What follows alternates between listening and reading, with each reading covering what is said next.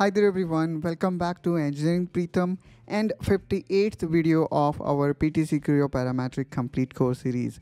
Today we are diving into Cosmetic Thread that you can find here in Engineering section, a simple yet powerful feature in Creo that keeps your design efficient and professional.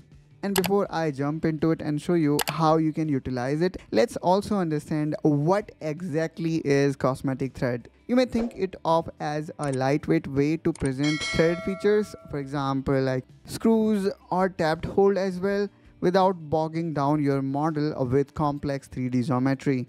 It is efficient, parametric, and follows standard specification like ISO or NC, perfect for high performance assembly and detail drawing.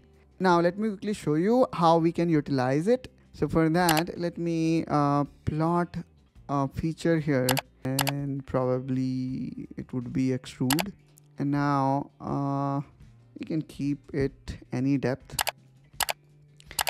Okay, so now I would like to showcase a hole here, okay? And instead of traditional hole command, which you can find it here, I'm gonna use this Cosmetic Thread. So let's click on it. Now let me select the starting surface where I would like to keep it, and also the threaded surface. Okay, so after creation of this feature, all we need to do here is probably I can add another feature here, and let's say there is a circle of hole dia 10 mm, and let's say distance is 50 and 55, and let's click OK.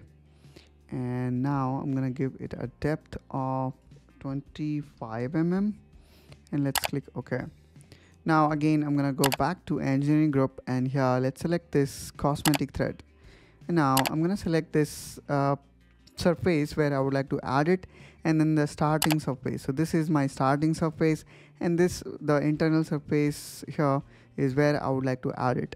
Now all we need to do here is we need to add pitch. So I'm gonna add, let's say, medium pitch, which is 1.5 for size 10 mm, and then from here we can control its dia. So you can make it 10 or you can increase it, let's say 11.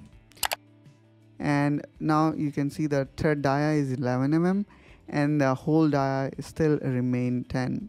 Now let me quickly click here on display style and make it wireframe, and there we have it. Now you can clearly see the hole having threads. Now whenever you go to create drawing out of it, let's see how it look. So I'm going to select any format, and now here also we can see it can be easily recognized as hole. Now let me go back here on view and close it, and this time what I'm gonna do is I'm gonna do just a reverse of it.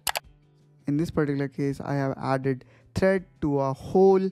This time let me quickly create a extrude here again, cylindrical style, and let's again make it for example 10, and let's make the height as 25.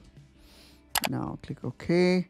Again I'm gonna go here in engineering and then Cosmetic Thread, and this time I'm gonna select this outer surface, and you can see it here. It is able to recognize the dia, and now it is suggesting us to make the dia as 9, which obviously you can change based on your requirement.